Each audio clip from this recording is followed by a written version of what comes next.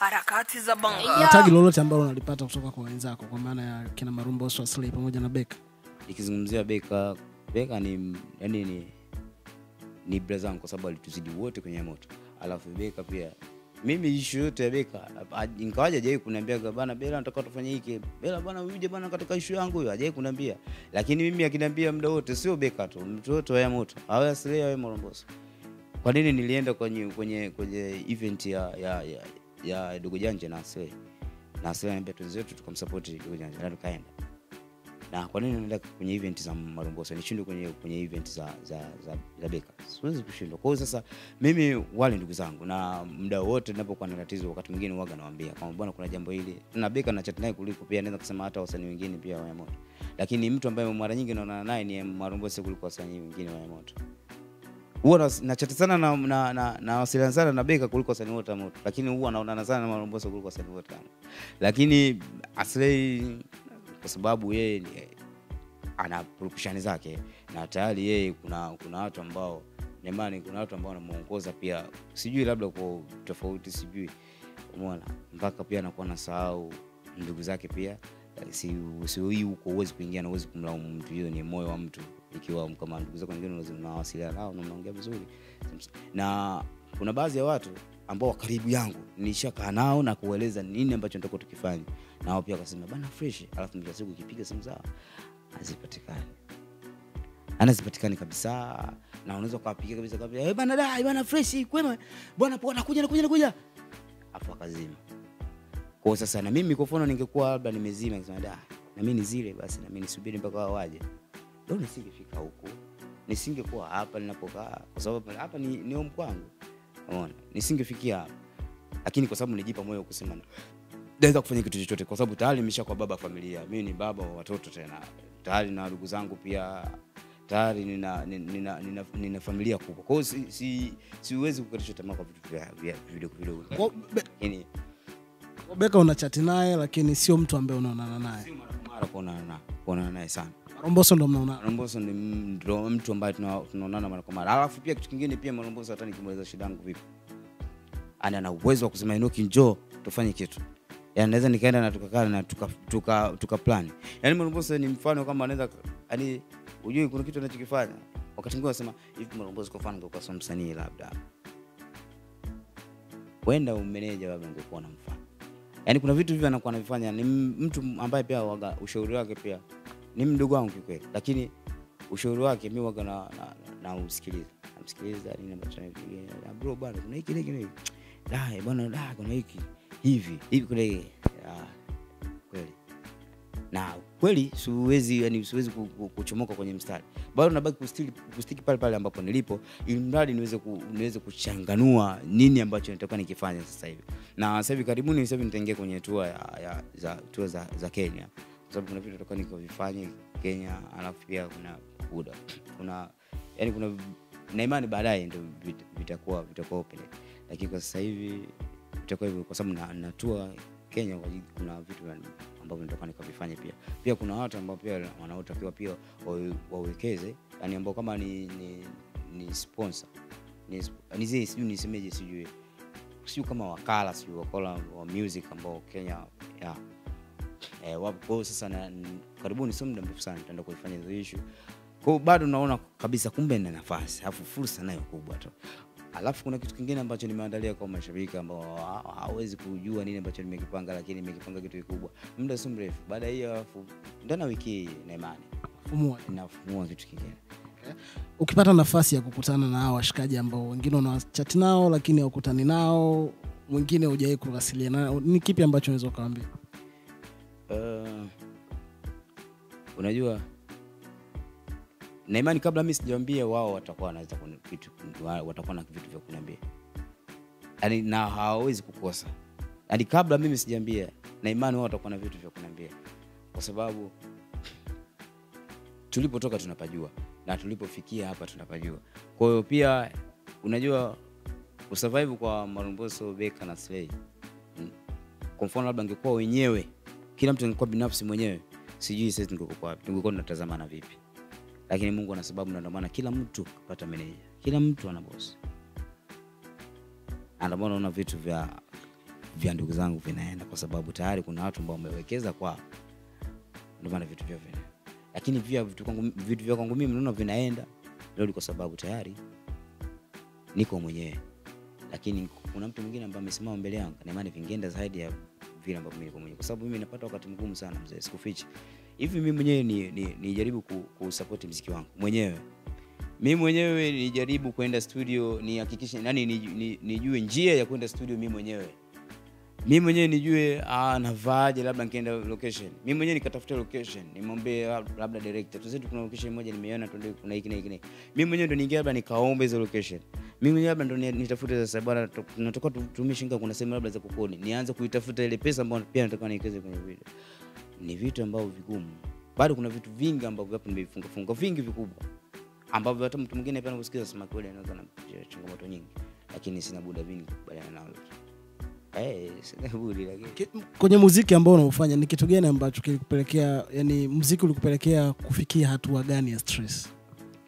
Muziki, kuna wakati uliniambia ulitamani kufanya vitu vya ajabu kwa sababu ya huu muziki. Muziki una stress sana bro. Muziki stress yake yani pale unapoona kwamba wale ambao labda ulikuwa nao mara ya kwanza hawakutazama. Umeona hapo changamoto yake? Labda watu ambao pia walikuwa wanakusupport mara ya kwanza, leo hii kama hawakuona. Afu unaweza kufika bwana, vipi bwana? Ngoja nakuja. Unajisikiaje? Yani lazima ujisikie bwana, sema kweli leo ina maana labda tulikuwa tunashare hamkuona labda umuhimu wangu mimi labda, au tulikuwa tuko pamoja tunafanya mitikasi hivi, au wakati pia mlikuwa mnanisupport kipindi kile, leo vipi kuna kitu gani kimebadilika? Mimi bado mdogo sana. Kwa hiyo bado nina nafasi kubwa sana ya kufanya vitu vikubwa sana na kuliingizia pato taifa. Bado na vitu vingi vikubwa.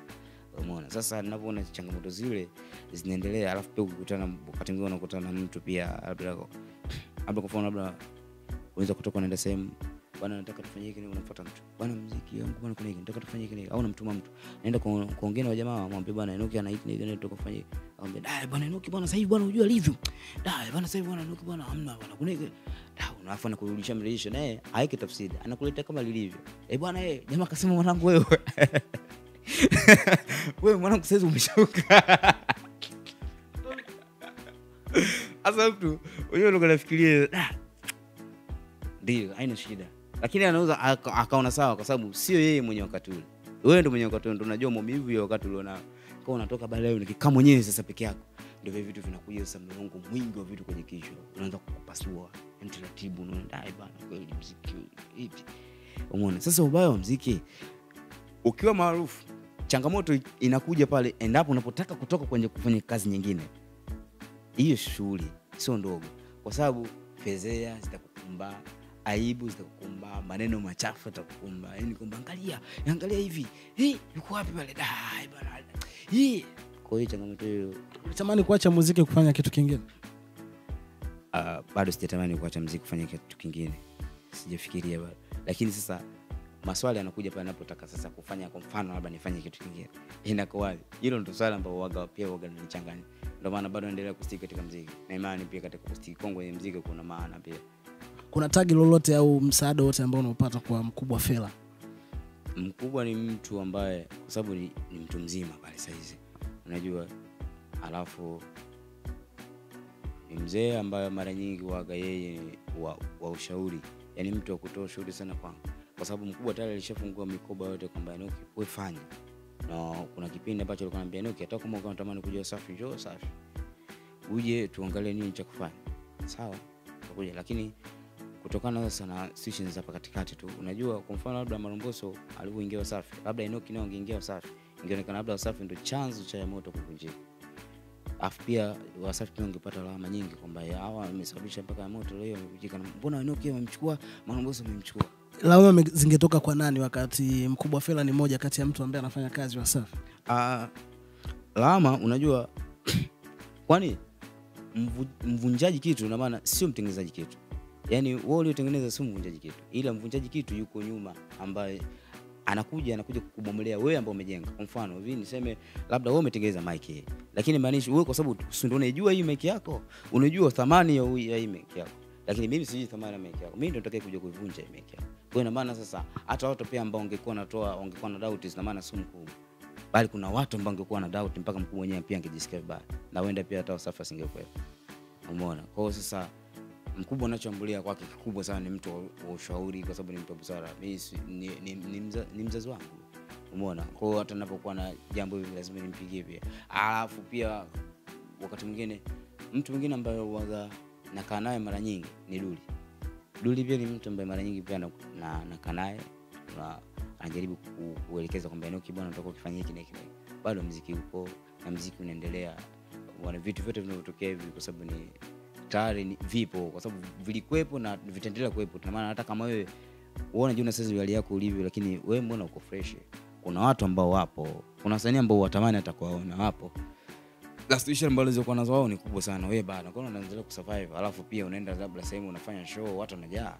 Mimi nimeingia Tabora nafanya show watu wamejaa na viminika kama mchuzi. Kwa hiyo bado na nafasi kubwa ya kufanya vitu vyangu viendelee. Sifikiri labda kwa beti naweza nikadunda kesho au kesho kutwa. Bado na vitu vingi na nafasi kubwa pia. Kwa ushauri na upate kwa mkubwa pia ni mzuri, kwa sababu yeye pia hapendi kunikatisha tamaa na hataki kabisa mimi nikatisha tamaa kwa sababu vitu vidogo vidogo. Kwenye kufanya kwako muziki na huku watu ambao wanasema kwamba wewe kidogo unaonekana sio, yani haufanyi vizuri kama wenzako ambao uliacha nao, ulikuwa unafanya nao kazi. Uliwahi kutamani kundi lenu lisingevunjika? Na imani hiyo ilikuwa ni ndoto ta Maromboso pia. Yaani kusema mimi niko sitamani kama sasa bendi muziki. Siwezi kujua labda alikuwa anamaanisha ama la hasha, alikuwa labda anazungumza kutufurahisha au kunifurahisha kwa sababu nilikuwa mimi sitamani labda kujifurahisha mwenyewe, kunifurahisha mimi, siwezi kujua. Lakini imani pia wenda alikuwa anamaanisha, kwa sababu tulipofikia ilikuwa ni sehemu kubwa ambayo tungeweza kufanya vitu vikubwa sana na bado tulikuwa na nafasi kubwa sana, lakini kuna vitu vidogo vidogo. Ndio maana nikakwambia kuna watu ambao wao kiunda wapo kwa ajili ya kubomoa unachofikiria wewe. Kuna mtu pia anafikiria kitu kama unachofikiria wewe, ndio maana anafika sehemu labda wewe unataka kuna kiti kimoja wote mmesimama, unafikiria kwenda kukaa na mwenzio, labda kuna mtu kakaa hapa lakini inuka tu mnagombania kiti kwa sababu wote mlikuwa mnafikiria hii moja. Kwa hiyo sasa ninachokifikiria, yani unajua hakuna mtu ambaye anatamani labda biashara yake pia ingeweza kuharibika kwa haraka. Anayetengeneza biashara yake au ambaye alifurahi kula kupitia biashara yake ikivunjika kwa haraka ataweza kujilaumu na kujisikia vibaya. Sikutamani hicho kitu, lakini tayari imeshakuwa ukabiliana na kitu ambacho kilichopo. Nani alikuwa ni chanzo kikubwa cha nyinyi kusambaa? Yani ni nyinyi wenyewe wasanii au ni management? Muziki na imani. Kwa sababu kwa sababu muziki watu tusingegombana na huenda tungekuwa marafiki wakubwa tu. Kwa muziki na muziki hiyo nakwambia muziki una siri nzito baba. Muziki siri yake nzito pia, hata ukiona raia pia wanagombana, baadhi ya wasanii wanagombana ni muziki. Na ukiona labda producer labda na msanii wanagombana ni muziki, kwa sababu sote tuko ndani ya muziki. Kwa hiyo kilicho kunakifanya tulikuwa tunafanya muziki. Kwa hiyo kilichofanya pia tugombane ni muziki ule ule, au kilichofanya pia sisi kila mtu akae kimpango wake afanye kazi zake mwenyewe ni muziki. Lakini kusema labda huyu ndio alikuwa ndo sababu, sidhani nani, sikumbuke kwamba nani alikuwa ndo chanzo. Lakini kuna watu ambao, yani kuna wasanii wenzako ambao kunafanya nao muziki walichochea zaidi nyinyi kuacha kufanya kazi pamoja na mkubwa. Walikuwa wanachochea? Sifikiri hicho kitu kwamba wao ndio wanachochea hilo. Yani sijui kama wao ndio wanachochea, lakini ninachokikumbuka kwa sababu hiyo fursa pia ilikuwepo kwamba baadaye kuna muda utafika mkiwa mnahitaji kwenda kufanya kazi, kila mtu kimpango wake mnaenda kufanya tu.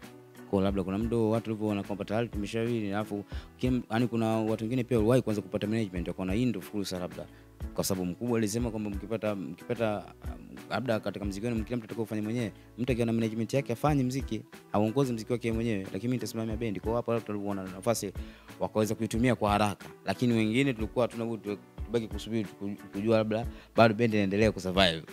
Kwa hiyo kuna wengine ambao waliwahi kuanza kupata management na wao pia kalisanua, wakaambia bana sasa nimeshapata management, mimi nataka nifanye muziki wangu mimi nisimame mwenyewe. Mtu wa kwanza ambaye alianza kupata management ni alikuwa Beka, ndo mtu wa kwanza kupata management. Na Nemani pia naweza kusema so Beka. Nemani alikuwa Slay ndo mtu ambaye aliweza kupata management kwa haraka, kwa sababu manager Chambuzi alikuwa manager ya Moto, ndio alikuwa ndo manager wake. Kwa hiyo inawezekana pia mtu wa kwanza, na inaonekana wazi kwamba mtu wa kwanza kupata management alikuwa na Slay, kwa sababu yule manager Chambuzi ndio manager wake. Kwa alipopata management akamwambia bwana wanangu mimi yeye akasema bwana tayari nimeshapata management na najaribu kwa sababu mara ya kwanza yeye ndo mtu wa kwanza aliyesikilizisha ngoma yake kwanza Kidawa. bana ngoma yangu hii vipi, tufanye vipi bana, fresh, peleka na tukamsupport kupeleka, na wengine pia tukashare tukapost, na bado tuko wote, umeona. Kwa hapo ndo chanzo kikaanzia hapo pia, na kwa sababu yeye tayari manager Chambuso alikuwa ndo manager wake, kwa hiyo akando mtu kwanza kupata manager, kwa sababu akasema tayari basi mimi manager, basi ndo manager Chambuso ndo atakuwa anasimamia kazi zangu. Sawa, kwa sababu tuliambiwa kama mtu akipata manager kufanya naye kazi, yeye fanya naye kazi peke yako. Kama kio ni band, basi mkubwa atasimama kama mkuu wa band. Kikubwa ninachoweza kukisema, bado nipo, naendelea kufanya vitu vyangu. Kwa hiyo support tu, ziendelee support, zisikatishe. Unajua unapomkoresha mtu, mimi nategemea shabiki ili mimi niweze kufanikiwa kile ninachokifanya, kwa sababu tajiri wangu mimi ni shabiki. So kwa sababu shabiki mimi ndo ananifanya mimi niishi na kula kupitia shabiki. Kwa shabiki yule akisema labda leo asije kununua biashara yangu, na maana sasa mimi ndo na lose. Kwa hiyo endelee kusupport, endelee kunisupport kwa sababu nawapenda, na bado mimi nategemea uwepo wao. Waendelee kutusupport, waendelee kunisupport pia, waendelee kusupport muziki wangu, kwa sababu ndio biashara ambayo inatufanya sisi wana muziki tuishi. Kuendelea kusupport. Na kitu kingine cha mwisho pia tuseme kwamba unajua tukumbuke wapi ambapo tulipoanzia, alafu ndapaswa pale tulipoishia tuendeleze. Kwa tuendelee kusupport pale pia ambapo tulipokomea. Haimaanishi pale tulipokomea labda ndipo katika. No, tuendelee kutengeneza, kwa sababu leo hii labda daraja limevunjika, ushindwe kulijenga. Unajua ni vizuri kulitatua tatizo kuliko kulikimbia tatizo. Kwa hiyo tulitatue ile tatizo, alafu maisha mengine endelee. Tuitengeneze daraja, alafu maisha mengine endelee. Harakati za banga.